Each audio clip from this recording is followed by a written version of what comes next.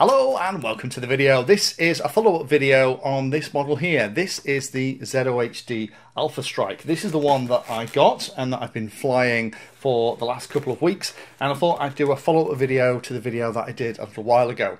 That was the initial unboxing, first look, and also the Maiden Flight. Now the Maiden Flight didn't go according to plan. I put INAV on this, so it's got an INAV flight controller at the back, and that was more so that I could actually get the GPS speed so we could see how fast it actually flew. However, the INAV stuff didn't work perfectly in that Maiden. It's very rare that that happens to me, but occasionally it does. And I wanted to show that was actually the real experience. I didn't want to go and edit the video and pretend that INAV worked perfectly, because it didn't. I had continuously trimmed the servos turned on. I had all the switches set to how I normally have them set, but INAV was just having a bit of a weird day. So quite a few of you commented on that original video saying, well, hang on a minute, if the Maiden was like that and you didn't get to do everything you wanted to do, because I wanted to fly in lots of manual mode, and in that Maiden video, the servos wouldn't trim up and let me do it. You know, how can you comment about what it's like to fly? Well, that's assuming that the only flight I'd done is the one that you'd just seen in that original video where I'd done the Maiden. And of course, I've done quite a bit more since then, so I was actually talking about that current experience.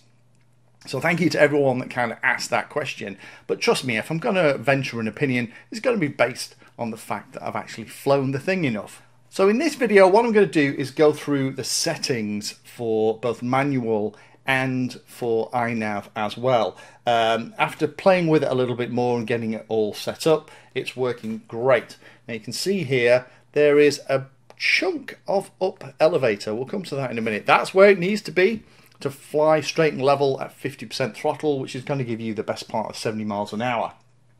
So a little bit more than the manual, but there's a ton of INAV goodness in here that I've tweaked and changed as well. Things like the board offset so that you've got the right nose up attitude, things like the rate, the expo, that kind of goodness. Also the PIDs, because I've also auto-tuned this now, I'll share that all too. Dump. And well, actually I'll put a diff all, that's probably going to be a better way to do it. I'll put a link to the diff all down below if you want to set your model up in the same way. Just caveat, obviously your servos might not center at exactly the same position, and it's probably worthwhile, once you've got your servos set to those right offsets, just making sure that the servo travel is in the middle position so you get the right amount of throw. So there are some model setup basics that you absolutely need to stick with. The CG marks are under the wing, but in my experience flying here, those are nice and conservative and give you a nice stable flight for pitch. However, you can go back a little bit if you are a more experienced pilot to give you a little bit more twitchiness in the pitch. The throws that I'm using are 11mm throws, so that's 11mm in one direction and then the other. They are pretty close to the maximum that's in the manual. It gives insane roll rate, you'll see that in a minute. An awful lot of fun and incredible to fly. I would probably dial the aileron back a little bit to kind of more like 8mm if you don't want those same insane roll rates. In terms of the offsets, for the control surfaces, it says 3mm up in the manual. That is nowhere near enough in my humble opinion. This one needs to be 8mm up. This one needs to be about 7mm up. So, you know, don't be shy of giving yourself a big chunk of up elevator to keep the nose up and keep it flying straight and level. Also, the other big thing as well is add a chunk of expo. It talks about this in the manual. You're going to need kind of 35–40% expo, more than you think you need, because with those kind of 11–12mm throws, you are going to get some really nice handling, particularly in the roll. So having the expo on both controls is just going to make it a little bit easier to handle. I've set that up in INAV rather on my radio because I've got INAV in here. So speaking of INAV, let me jump on the computer and let me show you how that is all working. I'll run through how everything is set. Again, I'll put a diff all in the link below. So let me just take the cover off the back and plug the cable in. Okay, wait for the flight control to finish booting. Let's click on connect and I'll show you how I've got it set up. So the no main power, so the GPS is going to go red in a moment. Mixer, this is how the mixer is set up, standard stuff, nothing particularly exciting in here. I haven't reduced the weight of anything for the control surfaces. The control surfaces by default have kind of maximum deflection that it talks about in the manual. In terms of the outputs though, I have offset the middle channel positions hugely to give me that 7 and 8 millimeter up of the elevons at the back. So my servo 3 is at 1621 and servo 4 is at 1374. It's probably worth, when they are that far away from 1500, actually physically resetting the servos and the linkages so that they are back to more of a 90-degree position. I might do that in future. At the moment it's flying really nicely. All I need to do is just kind of reset these to 1500 and then manually adjust the linkages to kind of get the up elevator that this thing needs. Nothing really exciting in here, but we do need to talk about the fixed wing level pitch trim. This is the up angle that's needed to fly straight and level. This is where mine has got to. So mine is set for 7.5. I originally had it set for 8. I think you could probably go down to about 7, depends on how your model is flying, but I would set your fixed wing level pitch trim to about between 7.0 and 7.5 for straight and level flight. Everything else in here is pretty standard stuff. A couple of things I have done, a couple of things that I like to keep set up. I like to permanently enable air mode for fixed wing. I like to permanently enable launch mode. See my video on launch mode for how I have that set up. We'll look at that in a moment.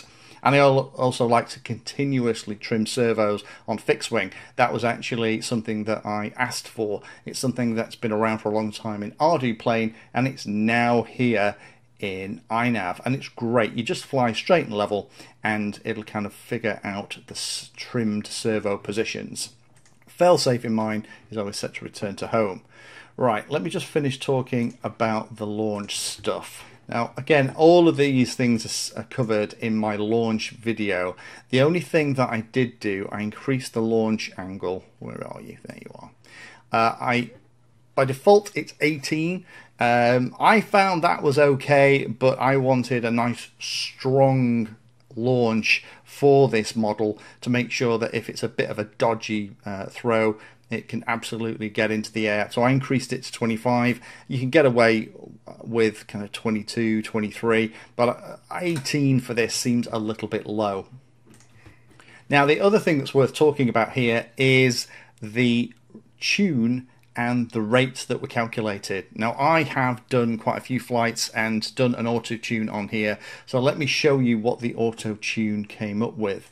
So here is the PID tab.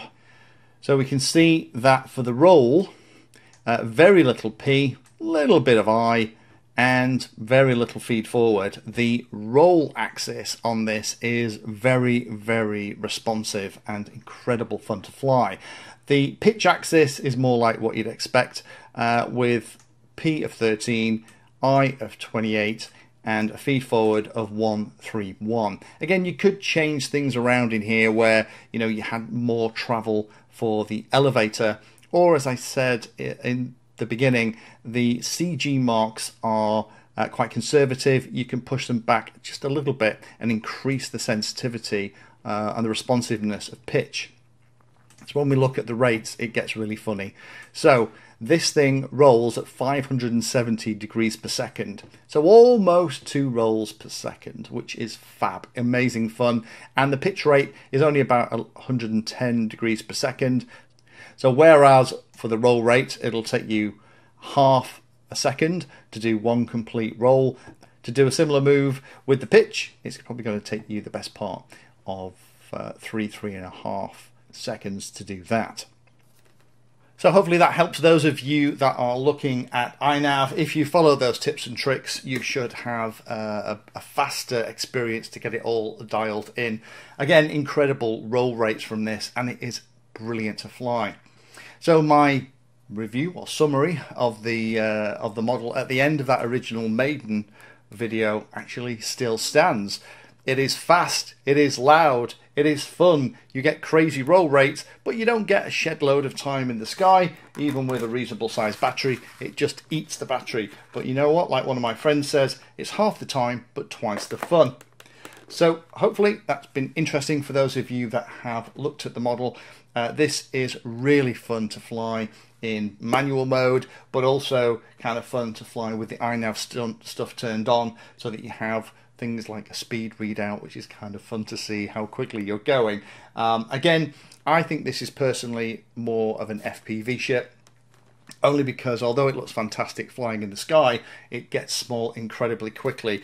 So edge of line of sight with FPV, you're fine, but because of the speed, it becomes a dot in a handful of seconds. Links again below to all that stuff, including the default if you're an INAV pilot. Thank you for spending your time today watching that video. You can find me in all the usual places on social media, and if you're trying to learn about a subject, then check out the playlist. All of my videos are organised into easy to follow playlists that, if you're trying to learn a topic, will take you from the basics right the way through to some pretty advanced stuff.